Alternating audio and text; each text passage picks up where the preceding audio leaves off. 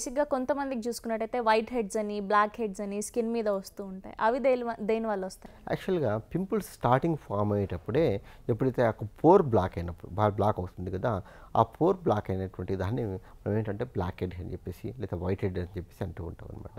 అయితే ఎప్పుడైతే pour black అయ్యేసి అది అట్మాస్ఫియర్కి ఓపెన్ అయినప్పుడు అప్పుడు ఆక్సిడేషన్ చేయడం చేత వైట్ హెడ్ బ్లాక్గా తయారవుతుంది. దాన్ని బ్లాక్ హెడ్ అని చెప్పి అంటూ ఉంటాం అనమాట. సో ఈ యొక్క పోర్లు అంటే స్టార్టింగ్ యొక్క ఫస్ట్ స్టేజ్ ఆఫ్ ద పింపుల్స్నే మనం వైట్ హెడ్స్ బ్లాక్ హెడ్స్ అని చెప్పేసి అంటూ ఉంటాం. ఒక్కసారి ఇవి బ్లాక్ అయిన తర్వాత వాటికి ఇన్ఫెక్షన్ వచ్చేస్తుంది. అప్పుడు గడ్డలు ఫామ్ అవుతాయి, సైజ్ ఇంక్రీజ్ అవుతుంది, గడ్డలు ఫామ్ అవుతాయి. సో అవి బాగా సివియర్గా పింపుల్స్ తయారవుతాయి. అప్పుడు వాటిని గ్రేడ్ 2, గ్రేడ్ 3, గ్రేడ్ 4గా అప్పుడు విభజించడం జరుగుతూ ఉంటుంది అనమాట. చాలామంది ఏం చేస్తారంటే ఫస్ట్ స్టేజ్లోనే మీరు అన్నట్లు బ్లాక్ హెడ్ వైట్ ఆ స్టేజ్లోనే వాళ్ళు గిల్లడం చేస్తూ ఉంటారు, గిల్లేస్తూ ఉంటారు.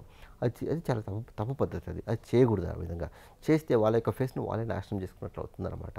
సో ఈ బ్లాక్ హెడ్స్ వైట్ హెడ్స్ ఉన్నప్పుడు అవి కూడా పింపుల్సే కాబట్టి పింపుల్స్కి వాడేటువంటి క్రీమ్స్ అంటే బెంజాయిల్ పెరాక్సైడ్ కావచ్చు, అడాప్లైన్ కావచ్చు, టెటిన్ కావచ్చు, తర్వాత అలాంటి క్రీమ్స్ మార్నింగ్ లోపల యాంటీబయాటిక్స్ క్రీమ్స్ కావచ్చు, అంటే క్లినామైసిన్ కానీ నాడాక్సిన్ నాడిఫ్లాక్ససిలిన్ జెల్ కావచ్చు. సో ఈ క్రీమ్స్ అప్లై చేస్తూ ఉంటే ఈ యొక్క బ్లాక్ హెడ్స్ని వైట్ హెడ్స్ని మళ్ళీ ఫామ్ కాకుండా మనం కంట్రోల్ చేసేటువంటి ఆధునిక జీవితం అనారోగ్య సమస్యలు ప్రతి ఒక్కరికి ఏదో ఒక తెలియని సమస్య. చిన్న చిన్న చిట్కాలతో మంచి ఆరోగ్యాన్ని మీ సొంతం చేసుకుందాం అనుకుంటున్నారా? ఇంకెందుకు ఆలస్యం, వెంటనే మా యోయో హెల్త్ ఛానల్ ని సబ్స్క్రైబ్ చేసుకోండి.